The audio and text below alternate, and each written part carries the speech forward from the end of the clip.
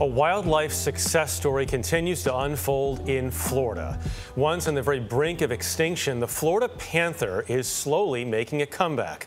The progress has been captured in a newly released National Geographic documentary. Manuel Bojorquez met the filmmaker along the path of the panther.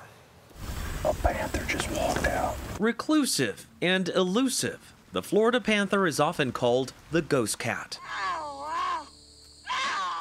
To see one, it's either a zoo or the rare and accidental encounter. Oh my God.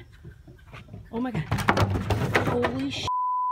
I've only ever seen 2 Florida panthers in the wild with my own eyes. They're that elusive. They're completely elusive. There could be one looking at us somewhere in these cypress trees right now, but we'll never see it. This project has been the hardest thing I've ever attempted. Wildlife photographer Carlton Ward has been hunting panthers digitally for 20 years. With elaborate camera traps in the swampy wilds, Ward has captured panther images as never before. The new Nat Geo film intimately showcases the struggle for survival. Panthers need a lot of land. A single male panther needs a home range of up to 200 square miles. That's 4 times the size of Miami for a single panther. We met Ward at the edge of what's called the Florida Wildlife Corridor, a project he founded. It's a mosaic of still wild and undeveloped land stitched together and occasionally assisted with infrastructure.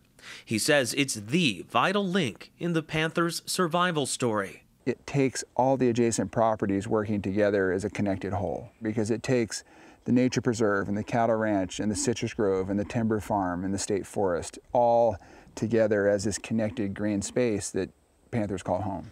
Human conflict drove panthers to the brink. First, livestock ranchers removed big cats by any means necessary. East of the Mississippi, panthers were eventually driven into a tiny swampy corner of Florida. Next came rampant urban sprawl and the often fatal encounters that came with it. Vehicle collision is number 1, but in the last 2 weeks we have 3. The ghost cat almost vanished entirely. In the early 80s and 1990s, there were probably only about 20 to 30 Florida panthers left in the wild. I mean, that's pretty close to extinct. Yeah, it's about as close as you can get. Dave Honorado is a panther biologist with Florida Fish and Wildlife. He's among the conservationists that helped bring them back from the brink. It looks like wilderness, but we're not very far from I-75. No, pumas and panthers are amazingly adaptable, and so they will come up to what we call the urban-wildlife interface. But to survive, the cats may need to go further. For decades, the imposing Caloosahatchee River prevented panthers from moving north of the Everglades. And that had been the dividing line for 5 decades, where no female panthers had been seen north of that river since 1973. So we've had nothing break the beam since last Friday.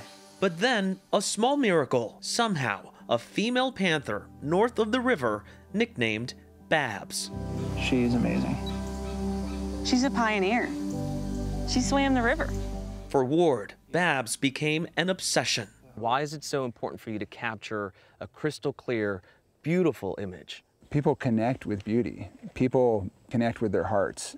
And to see the eyes of these panthers and to see the beauty of the habitat and the place where they live. Now, with their numbers creeping above 200, Florida panthers have a new and unlikely ally.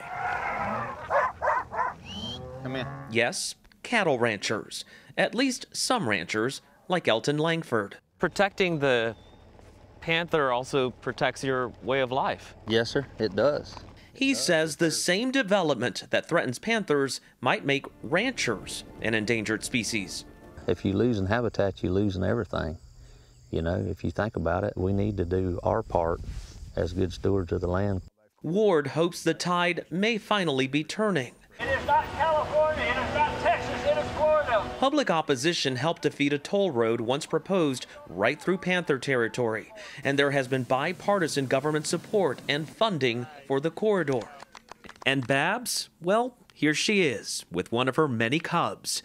It's believed she's already delivered multiple litters north of that river. I want people to know that this Florida still exists, that we have wilderness and wild places that are as beautiful and inspiring as any place in the world.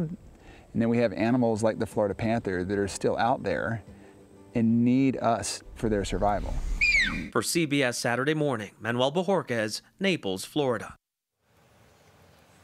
Path of the Panther is currently streaming on Disney Plus and Hulu, and the Florida Wildlife Corridor is really such an interesting idea that, as Manny noted, has gotten bipartisan support because you're stitching together all these pieces of land down throughout Florida. And that's remarkable when you think about it. You have government, you have conservationists, you have ranchers, and they're all coming from different points of view, but they're working together. Bipartisan anything. Yes. It's remarkable when you think about it. Yes. I was just going to say, sorry, I jumped on you, Jeff, but those images, he's right. You see those images, gorgeous. And they're stunning, and you just connect with them without even realizing it. I jumped on you earlier, so it was payback. It was payback.